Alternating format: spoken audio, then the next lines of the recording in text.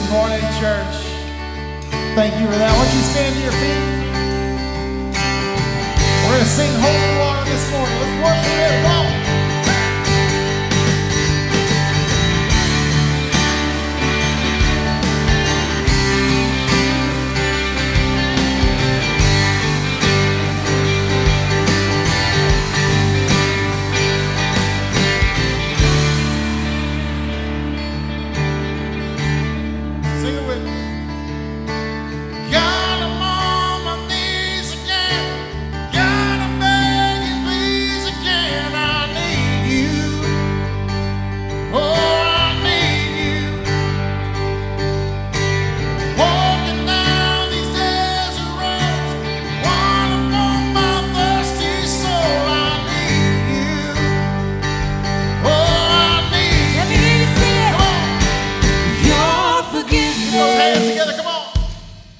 Like sweet, sweet honey on my lips. It's like the sound of a symphony in my ear. It's like holy water on my skin.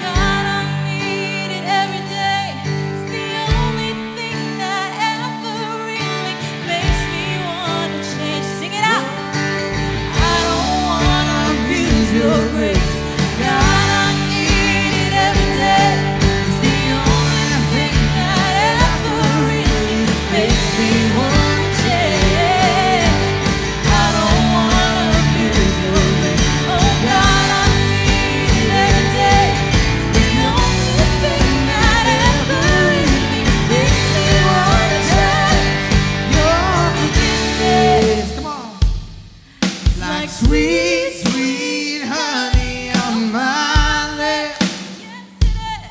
It's like the sound of a symphony in my ear. It's like holy water. Your forgiveness. It's like sweet, sweet honey on my lips. It's like the sound of a symphony in my ear. It's like holy water on my skin. Oh, it's like holy water on my skin. Oh, it's like holy water.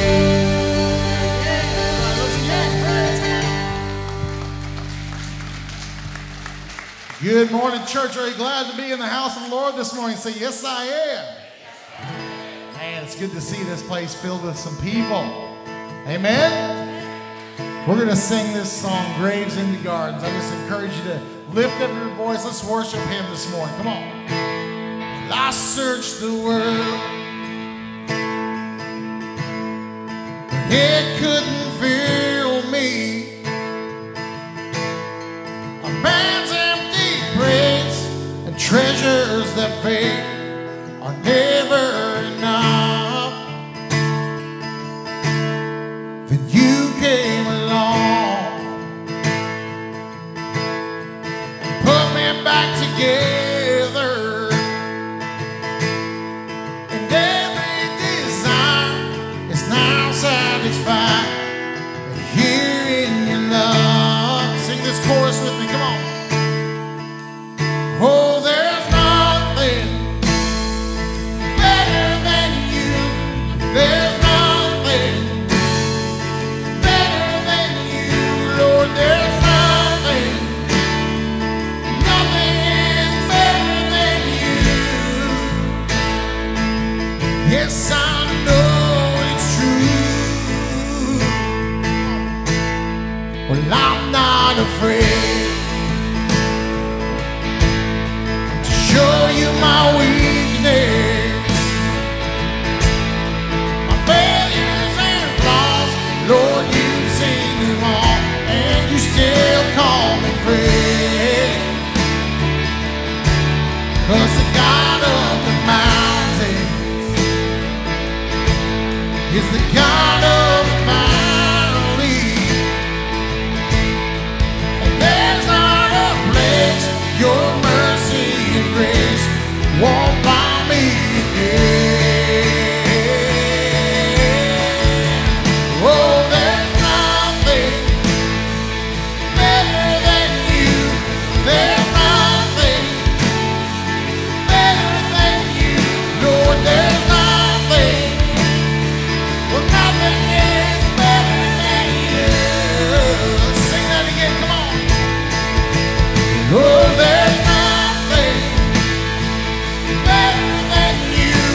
There's nothing better than you, Lord. There's nothing, well, nothing is better than you. Come on. You turn mourning to dancing, yes, you does. You give beauty for ashes. You turn shame into glory. You're the only one who can. Come on. You turn mourning to dancing. You give beauty for ashes. You turn shame into glory. You're the only one who can. Praise in the garden, come on. You turn praise into gardens. You turn bones into armies. You turn seas into highways. You're the only one who can. You're the only one who can. You're the only one who can. Church, let's sing it out loud together. There's nothing better than you. Sing it out.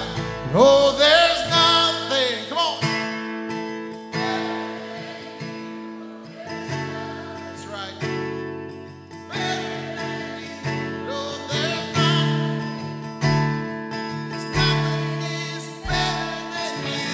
That's right, church. If you believe that, let's sing it again. Come on. Oh, there's nothing better than you. Oh, there's nothing better than you.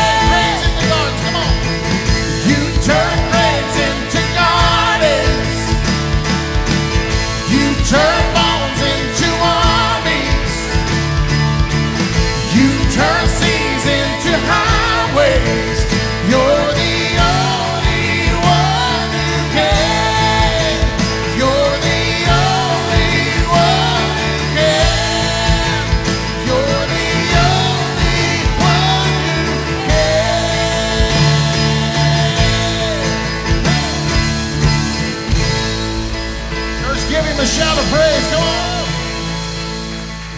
Amen, church. We're going to sing a new song this morning.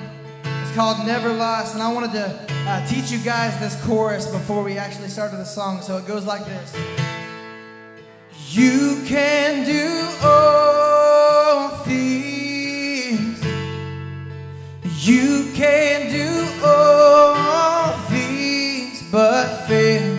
'Cause you never lost a battle. No, you never lost a battle. And I know that you never will. So let's sing that one more time. I want you guys' help. So sing along. Sing, you can.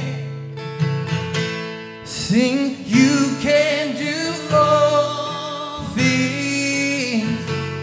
Sing, you can do all things but fail.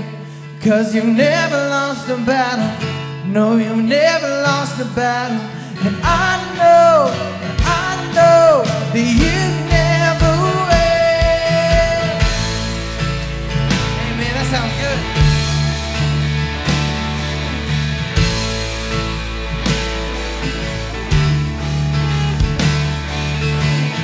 Miracles when you move, such an easy thing for you to do.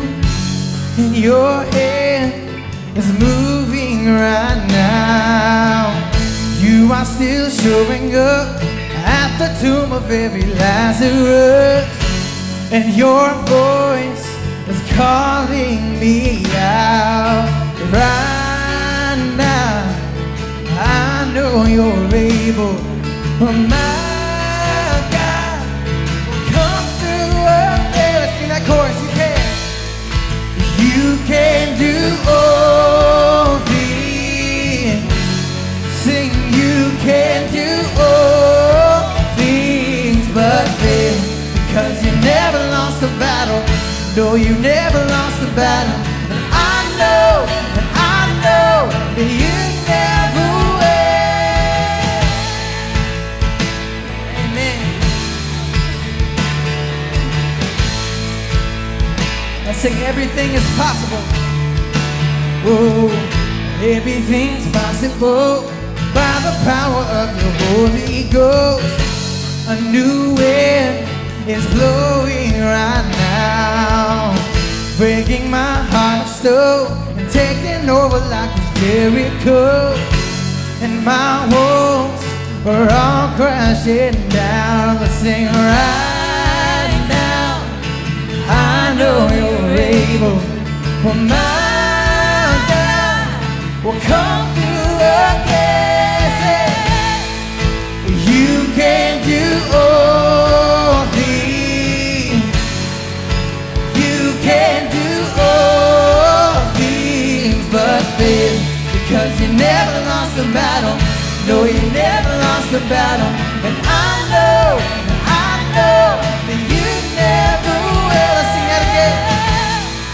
'Cause you can do all things. You can do all things but fail. 'Cause you never lost a battle. No, you never lost a battle.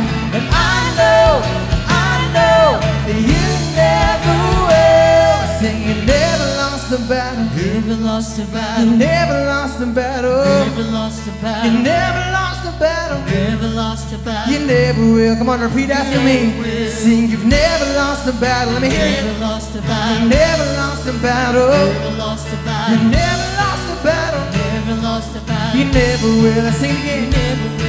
'Cause you never lost a battle. Never lost a You battle. never lost a battle. Lost a battle. You never lost a battle. Never lost a battle. You never will. Oh Oh, no, you never lost a battle. never lost a You battle. never lost a battle. Never lost a battle. You never lost a battle. Never Oh, lost a battle. you never will. You can do all things.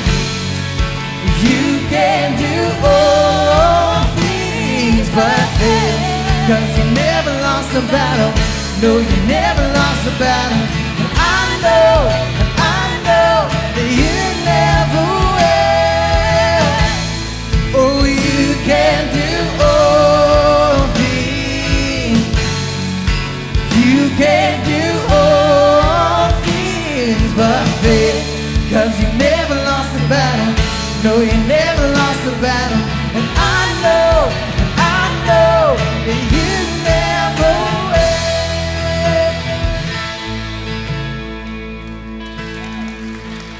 Amen, church. You guys sound amazing.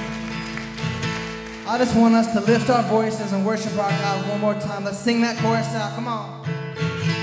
Let's sing, you can do all things. Sing it out. Sing, you can.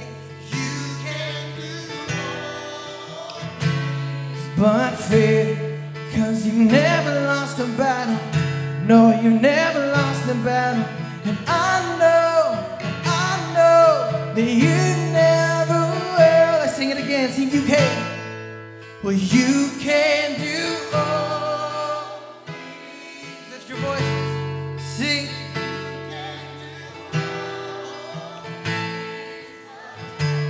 It's 'cause you've never lost a battle. No, you never lost a battle. And I know that you never will. Amen. Let's give him praise. You guys can be seated. Well, now is the time in our service where we give of our tithes and take communion together. And when it comes to our giving, things will be looking a little bit differently for these next couple months due to us not being able to pass the baskets. But we have many ways for you to give. The first way for you to give is by going online and visiting our website at 1c.church. Another way is by downloading our church app on your phone. Another cool thing we have is this QR code, which is up on the screen. All you have to do for that is get out your phone, get out your camera, and place the camera over the QR code, and it'll send you a link to be able to give. We have a new giving kiosk out in the lobby, so if you have any questions about how to use it or what to do, feel free to ask people at the Welcome Center. We'd be glad to help you figure that out. You can text the number 217-883-4622, and you can take advantage of our text to give service. And last but not least, you can just drop your tithes and offerings in the boxes on your way out of service this morning. So whether you're here on site worshiping with us or you're worshiping at home online, all of these are easy, simple, convenient ways for you to give. And as you walked in this morning, you should have been handed some pre-packaged communion. And with this cup, there are two wrappers on it. So under the first little wrapper, when you pull up, you'll see that there's a little piece of bread. And that bread represents Jesus' body that was broken for us. And then under the second wrapper, there's juice, which represents Jesus' blood that was poured out for us on the cross. And even if you're at home worshiping with us, we still welcome you to take communion with us. And so today, we are on the second week of a sermon series we are calling Time to Rebuild. And this week, Shane is talking about endurance. And as I was thinking about endurance, what better example is there than Jesus on the way to the cross? Jesus' final path to the cross was a miserable one. He was pushed to the limit. First, Jesus was essentially beaten to death by Roman soldiers. During the beating, he lost a lot of blood and was in terrible pain. But after this beating, that wasn't it. He was told to bear his cross, to carry his cross, which would have weighed at least 100 pounds. And he was told to carry it up this hill, carry it up this path. And this path was called Via Dolorosa, which stands for the way of suffering. It was about 600 to 650 yards uphill. So as Jesus was carrying that, once he got to the top, he got to Calvary, which was where he was then crucified and breathed his last breath. Jesus' final path to his death was a terrible one. But yet he endured all of these things to the very end. And he didn't endure because he was this big, tough guy. He didn't endure because he was prideful. But he endured because of his love for his children. He endured because of his love for his people. Jesus set the standard to endure, to keep pushing, to never quit, even when times get tough. So the next time you're going through a season, a time of trials and suffering, just remember that we serve a God who suffered far greater than we ever will. But not only that, he is with us every step of the way. So let's pray. Dear God, thank you for this morning, the opportunity to come here and to lift up your name, to sing and worship that you never fail. And God, I thank you for the great sacrifice that you made for us on the cross. And God, I don't think we fully comprehend the suffering and the pain that you went through, not just physically, but spiritually. But God, we thank you that you endured all of these things, and in the end, you gave your life for us. And thank you for setting the standard to never give up, even when times get tough. So help us remember your sacrifice as we take communion this morning. And I pray this in your name. Amen.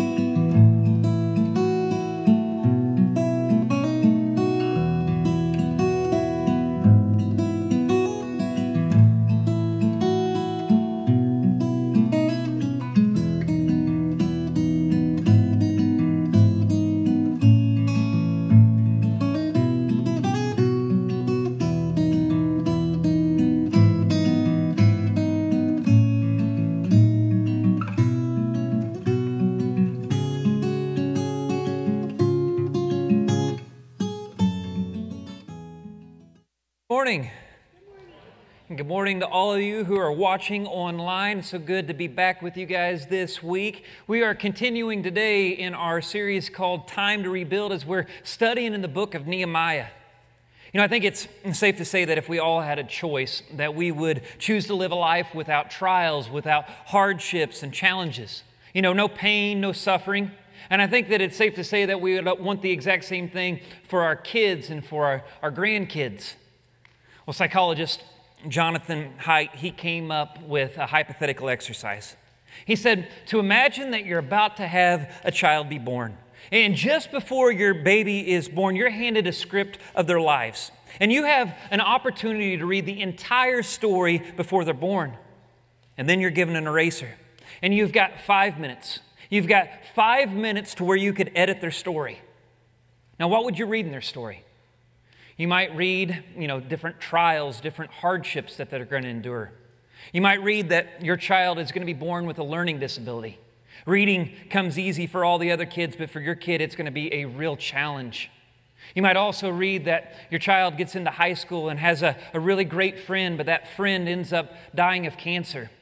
You might read that your child is able to get into the college they've always wanted to get into, but then a couple years in, there is a car accident.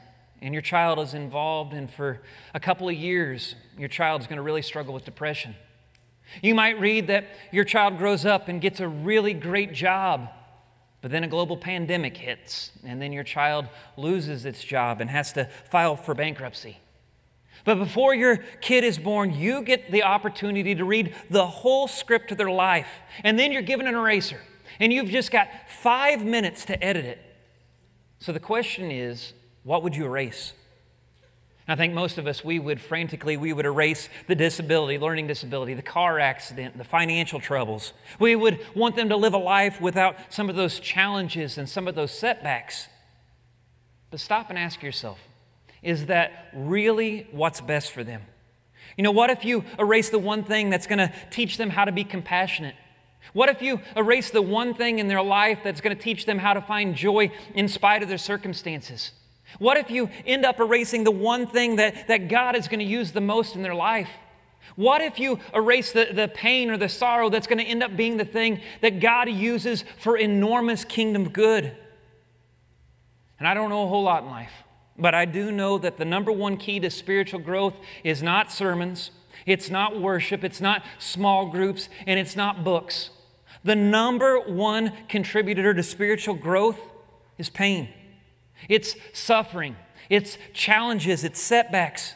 When the walls of life have crumbled around us, it is the best opportunity that we have to grow in our faith and for God to be glorified. And today, we are going to continue on in the book of Nehemiah. The walls have fallen in the city of Jerusalem. As a matter of fact, they've been destroyed for over 100 years. And as we read through Nehemiah's story, there is a bunch of places where it's easy for us to think, surely God could have erased this. Did it really have to happen this way? Couldn't have God spared Nehemiah from a few of these things from happening? Last week, we learned that Nehemiah, he was born a slave in a foreign land. And then when he gets older, he ends up being the king's cupbearer, which is still a slave's job. And then one day he hears the news that the temple and the walls of his hometown have been destroyed in Jerusalem. They've been completely burned up. And the Bible tells us that in Nehemiah chapter 1, verse 4, Nehemiah, he says, "When I heard this, I sat down and wept." And the temple and the walls, those are the things that we try to erase in life. It's the hardships, the challenges, the difficulties. But right here is the start of a rebuilding story for Nehemiah. And in this series, what we're wanting to do is we're wanting to find some rebuilding projects in our life. What are some things in your life that have fallen apart? What walls have been torn down and need to be rebuilt? Last week we said whenever you find yourself asking the question, what am I supposed to do now? The most important thing that can ever be done is prayer. And this is a theme that we see all throughout the book of Nehemiah. When things start to fall apart, when the story doesn't go as planned, Nehemiah prays. And today we're going to talk about another rebuilding block that I believe that is essential, and that is endurance. Any successful rebuilding project is going to require endurance. And some of you already know this because you've been a part of a rebuilding project or maybe a remodeling job. And we all know it's easy to start a job like that strong, but it is tough to continue to stay strong and keep going. Endurance is that strength to keep moving forward when everything in you just feels like quitting. Endurance is that the ability to take one more step when you just don't feel like you've got it in you. And that's exactly where we're going to find the people of God today in our story as they go about this rebuilding project. There's going to come a point where they feel like giving up, where they feel like quitting. At the beginning of Nehemiah chapter 2, the king can see that Nehemiah is upset, and he asks him why. Let's look together at Nehemiah chapter 2, verses 2 through 4. It says, "So the king asked me, 'Why are you looking so sad? You don't look sick to me. You must be deeply troubled.' Then I was terrified, but I replied, 'Long live the king. How can I not be sad? For the city where my ancestors are buried is in ruins, and the gates have been destroyed by fire.' The king asked, 'Well, how can I help you?' So Nehemiah, he explains what's going on, and the king says that he wants to help. And Nehemiah, he asks him for permission to go to Judah and take on this huge responsibility of rebuilding the city. And the king not only gives him permission, but he also gives him all the resources that he's going to need. But almost immediately we see that opposition hits. And I think that for all of you, for anybody that's going to ever be involved in any kind of rebuilding project, the first thing that I think that you need to know is you have got to expect opposition. You have got to expect opposition. That's why endurance is required. Whenever you follow God's call to put together something in our world that Satan has destroyed, opposition is going to come. So we have got to expect it. But I think sometimes what we do is we say, well, because God called me to this, there shouldn't be any opposition. But we know that biblically that isn't what we find. And I think it's also important that we know that Nehemiah, he wasn't facing opposition because he was doing something wrong. No, he was facing opposition because he was doing something right. And I'm sure that there was a point in this project where Nehemiah thought, well, maybe I missed God's plan here. Maybe I tried to force this because if this is what God wanted me to do, I wouldn't be running into all these problems. But we know that's not how it works. When we experience opposition or whenever we experience obstacles, oftentimes it's because we're doing something right, not necessarily because we're doing something wrong. But unfortunately, so many people quit whenever opposition comes about. Instead of enduring, they throw in the towel because they miss this point right here.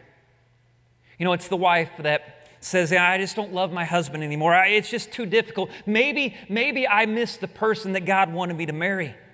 So she interprets the hardship as this is maybe God's way of closing that door. Or somebody will say something along the lines, well, we prayed about the job, but it just hasn't gone well, and we haven't been able to sell our house. Maybe this isn't what God wants us to do. But I think it's more than likely that you're doing exactly what God wants you to do. Because if you are a part of rebuilding, you have got to expect opposition. And Peter, he writes to the suffering church, and he says in 1 Peter chapter 4, verse 12, he says, Dear friends, don't be surprised at the fiery trials you're going through as if something strange were happening to you. Whenever you partner with God to be a part of rebuilding something that is broken, you have got to know that there is going to be opposition. Now, real quick, let's look at two different types of opposition that I think we'll face. The first is discouraging people. We will face discouraging people. All throughout the book of Nehemiah, there are people that come alongside and they try to discourage him, they try to stop him. Let's fast forward a couple of chapters. Let's look at Nehemiah chapter 4. Let's look at verses 1 through 3. It says, Sanballat was very angry when he learned that we were rebuilding the wall. He flew into a rage and mocked the Jews, saying in front of his friends and the Samaritan army officers, what does this bunch of poor, feeble Jews think they're doing? Do they think that they can build the wall in a single day by just offering a few sacrifices? Do they actually think that they can make something of stones from rubbish heap and charred ones at that? Tobiah the Ammonite, who was standing beside him, remarked, that stone wall would collapse if even a fox walked along the top of it. And so these guys, they're making fun of them. They're doing all that they can to try to discourage them. And this is a theme. We see this all throughout the book of Nehemiah. There was 7 different times that we read that these people, they were making great progress in their rebuilding efforts. And then every time we read something along the lines that says, when they heard. You see, they started to move forward, but there are others who are trying to stop them. They're trying to stop these rebuilding efforts. And I think that we all have had people like that in our lives. You know, it's people who discourage you, people who say the wrong thing at the wrong time. And the one thing that I've discovered is it's always the people that you least expect are the ones that bring this discouragement on. You know, it's the spouse. You tell your spouse that you've made this decision to give your life to Jesus Christ and be baptized, and you expect for them to be excited about it. But instead, they just roll their eyes. Or you make some changes in your family and you tell your family, you know what, we're going to change things up. We're going to change our priorities up a little bit. But then your friends don't really get behind you. In fact, your friends seem to be discouraging you. Now, why is that? Why do those things happen? Well, the reason it happens is because you're rebuilding. It's a threat to them. Just like what we see right here in the book of Nehemiah. When you begin to rebuild something in your life, you're going to have friends or you're going to have family, you're going to have neighbors who aren't going to like your rebuilding. And the reason that they don't like your rebuilding is because they feel like it's an indictment against them. They feel threatened by your rebuilding. So don't be surprised whenever God calls you to move, whenever God calls you to change things up, to do some things differently. Because when the rebuilding project begins, there are going to be people who are around you, people who are in your life that do not support it. And as a church, I would love to see us make a commitment to encourage others who are trying to rebuild. Find someone in your life who is rebuilding and encourage them. Because the right word at the right time can make all the difference in the world for someone. But as Nehemiah faces this opposition of discouraging people, we see that the progress, it continues. Let's look at verse 6 in chapter 4. It says, at last the wall was completed to half its height around the entire city, for the people had worked with enthusiasm. And this is good, right? You know, the people, they have now reached that halfway point. But I think any of us that have ever been a part of a remodel project or rebuilding project, we know that the halfway point, it means nothing, right? And at verse 10, they've reached that halfway point and the people start to wear out. Let's look together at verse 10. It says, then the people of Judah began to complain. The workers are getting tired, and there is so much rubble to be moved. We will never be able to build the wall by ourselves. So they come to Nehemiah, and they say, hey, we have given this our best effort, but just look around.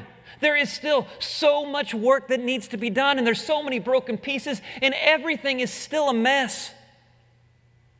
So another form of opposition that we're going to face is disappointing progress. We see it right here. It's disappointing progress. We work hard at something for a little while, but then we look around and everything is still a mess, and there is just still so much that needs to be done. And we know that it is hard to endure through that. And I realize that some of you, you're at that point right now.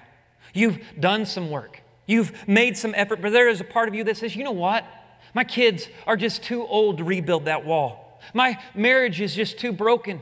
My friends are too better, or we're too far into debt. You see, you've made some progress, but then you feel like you've just got so far to go, so you feel like quitting. Well, when there's discouraging people, when there's disappointing progress, when we're trying to endure, what should we do? Well, I think Nehemiah gives us just a couple of simple lessons. The first lesson that he gives us is to keep praying.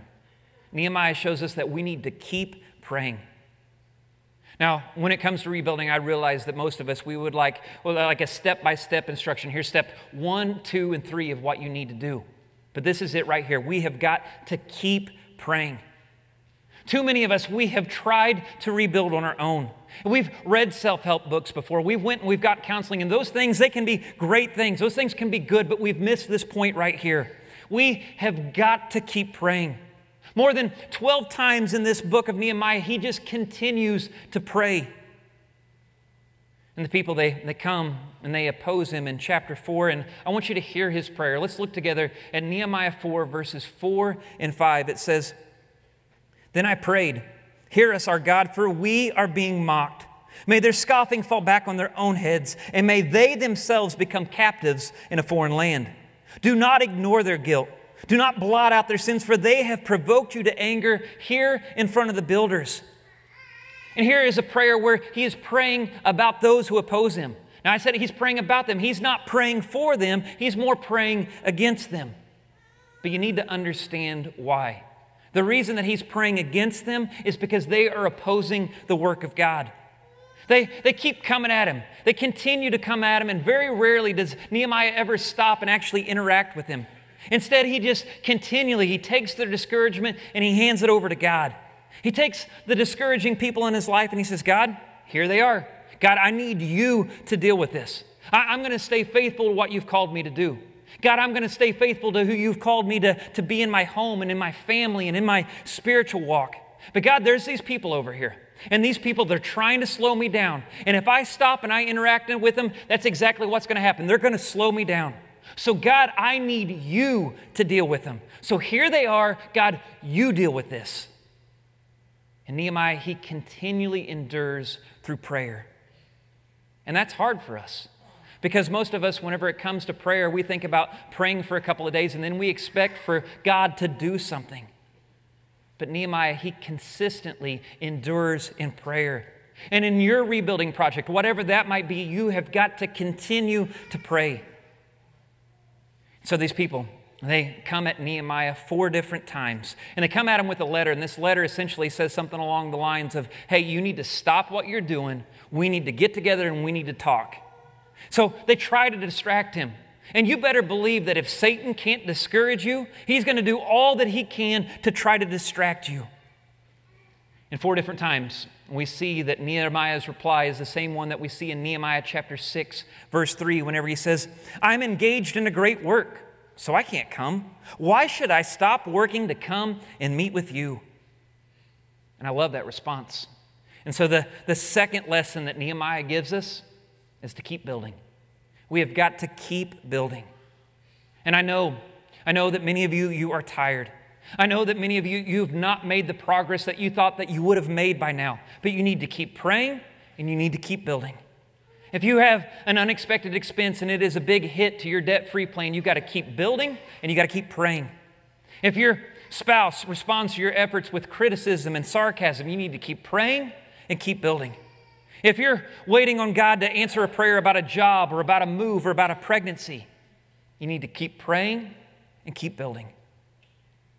In Galatians chapter 6, verse 9, it says, "So let's not get tired of doing what is good. At just the right time, we will reap a harvest of blessing if we don't give up." So don't give up. Keep building. And I know for some of you right now, you are at a time where you feel like you've worked. You feel like you have tried and you just feel like giving up. You feel like quitting. But the point where you're most likely to quit is the point where you are most likely to break through. The point where we're most likely to say, "I can't do this anymore, I quit, I give," is the point where we're about to gain enough momentum that we're going to be able to turn the corner. So don't give up. Don't stop here. Keep praying, keep building, because you are closer than you have ever been before. So the people, they reach this halfway point, and they endure, and they push through. And then Nehemiah chapter 6 records that the wall was completely built. It was finished. And after hearing all this opposition that they faced, we would think that it took months or even years to complete this wall. But the Bible says that they completed this project in just 52 days. You know, and I think what happens with us is we give things in life our best effort. We do it for maybe 5 or 10. Sometimes we might even go 15 days.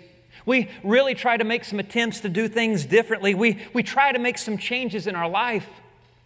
But my guess is if we would stay at something for 52 days, we'd probably start to see the top. We could start to see where things were going to turn around for us. So what we have to do is we have to endure.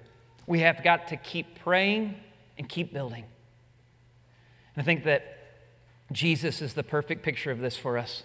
The Bible tells us that what He did on the cross was endurance. So whenever you feel like quitting, whenever you feel like giving up, just think about what Jesus did on that cross for you, and you will have the strength that you need to endure. Let's pray. God, you are good. And Father, we live in a world that is so broken, and a lot of our lives have been completely shaken recently, Father. And we know that when it comes to taking on a rebuilding project, we need you. And so, Father, I pray that we will draw in closer to you. Father, when the opposition comes, I pray that we will continue to ignore the enemy and we will keep building. But Father, we pray that you will be the center of whatever it is that we're trying to rebuild in life. God, we love you, we praise you, we thank you for the opportunity that we have to gather together and worship you. And so I ask right now for those who are struggling that you just provide a peace and a comfort that only you can give. We pray all these things in Jesus' name. Amen. Well, as we go into our time of ministry, I just want to encourage you, if there's anything that you need to be praying about today, just do so in your row. Just cry out to God, because He is a God who hears and a God who heals. Won't you stand as we sing this next song?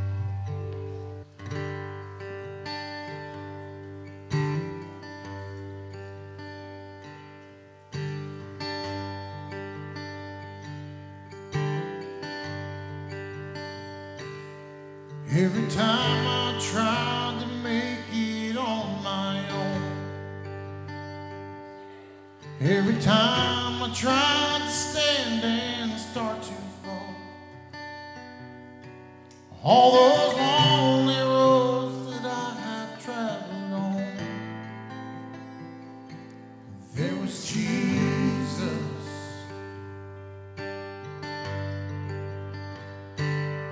When the life I built came crashing to the ground, when the friends I had were nowhere to be found, I couldn't see it then, but I can see it now. There was Jesus.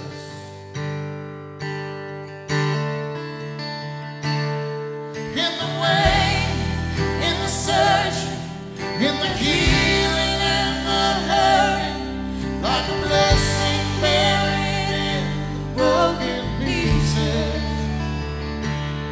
Every minute, every moment.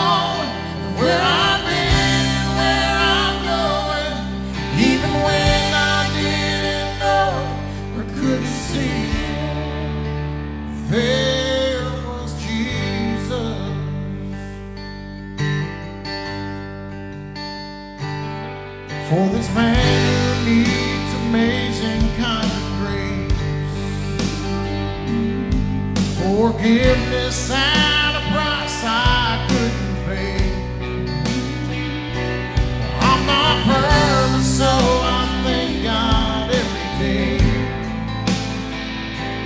There was Jesus.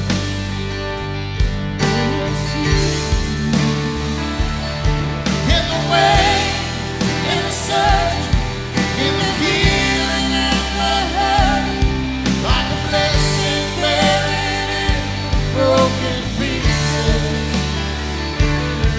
Every minute, every moment of where I've been, where I'm going, even when I didn't know, I couldn't see it. There was Jesus on the mountain, in the valleys, There's Jesus. in the shadows of the alleys, There's Jesus. in the fire and the